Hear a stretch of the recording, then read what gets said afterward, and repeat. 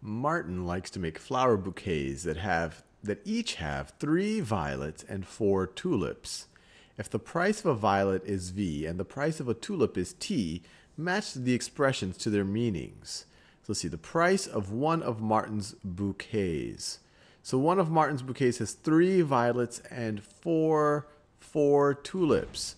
So the 3 violets are going to cost 3 times the price of the violet, which is V. So that's the cost of the violets, 3V.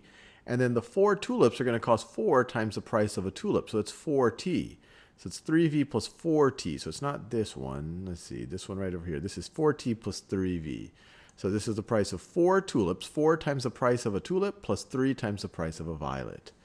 The price of 3 of Martin's bouquets. So it's essentially going to be 3 times this quantity right over here. This is the price of one bouquet. We want 3 of them. So it's going to be 3 times the quantity, 4T plus 3V. And let's see.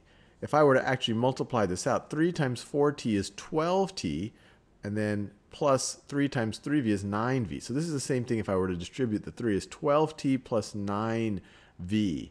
Well, that's this right over here. These two are equivalent expressions. And let's see, are any of these other things equivalent? No, this is 3 times 3T plus 4V. So I'm going to put this in the not used bucket. And then I have, let's see, 3V plus 2T. This is, I'm going to put in the not used bucket. Not used bucket. And let's see, this has 2V plus 4T plus V.